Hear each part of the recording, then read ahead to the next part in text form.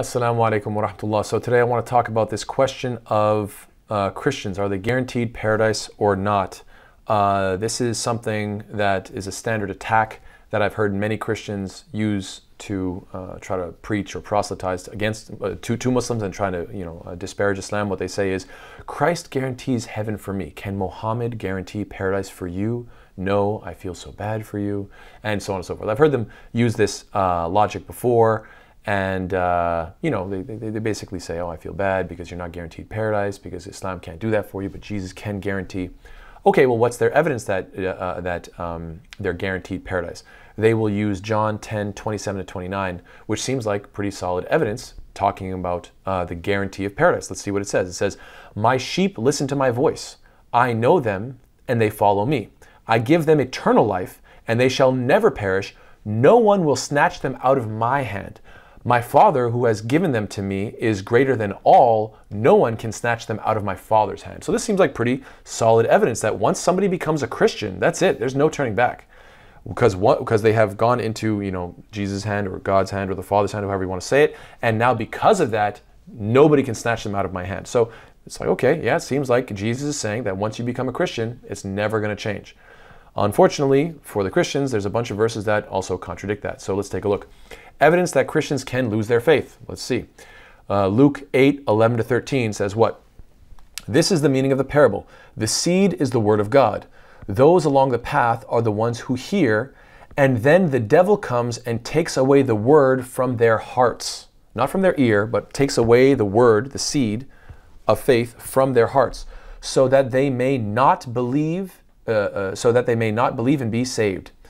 So this is saying what? That there was a moment where this seed or this word of God was in their hearts. That means what? They were believers. And then the devil can come and take it out. So clearly, that means you can lose your faith. But if that's not good enough, let's keep going. 1 Timothy 4:1 says what? The Spirit clearly says that in later times some will abandon the faith and follow deceiving spirits and things taught by demons. So apparently you had the faith and then you abandoned it. So can you lose your faith?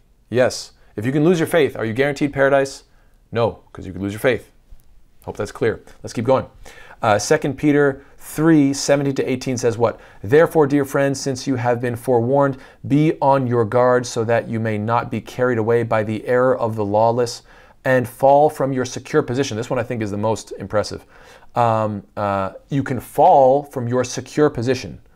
What is the secure position?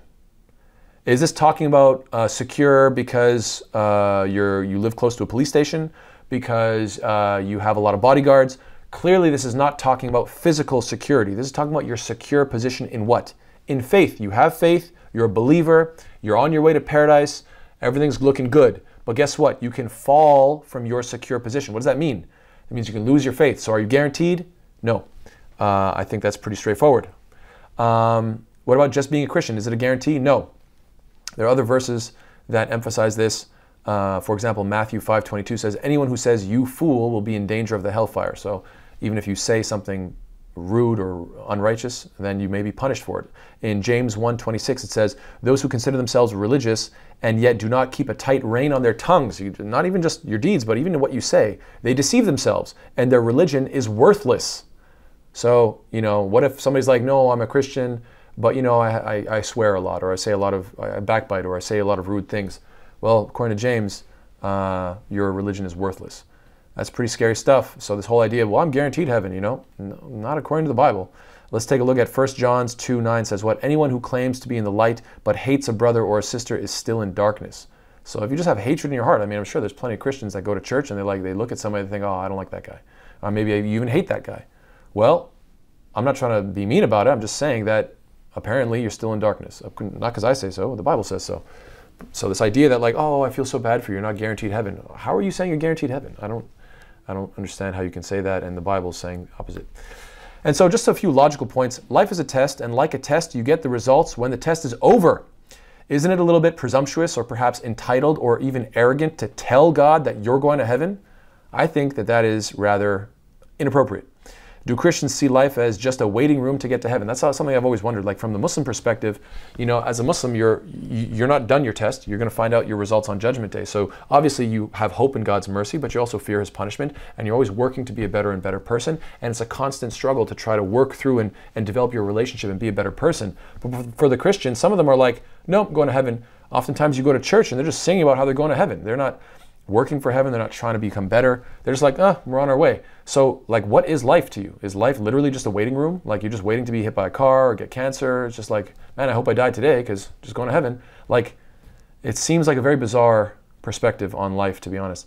Muslims believe that faith should be a healthy balance between hope and fear. If Christians are guaranteed heaven, then are they really even God-fearing or not? I really think that's important, that Muslims, we have hope in God, but we also have fear of God. So we can be hopefully described as God-fearing people.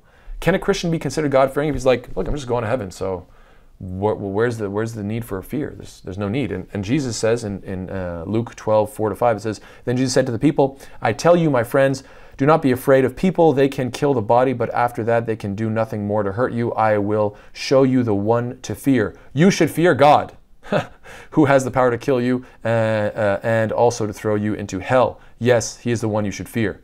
So it seems like you should be God-fearing, but that's not consistent with the idea of, well, I'm going to heaven, so where's the fear? Just going to heaven, nothing bad can happen. Hope that makes sense. Take care. Assalamu alaikum.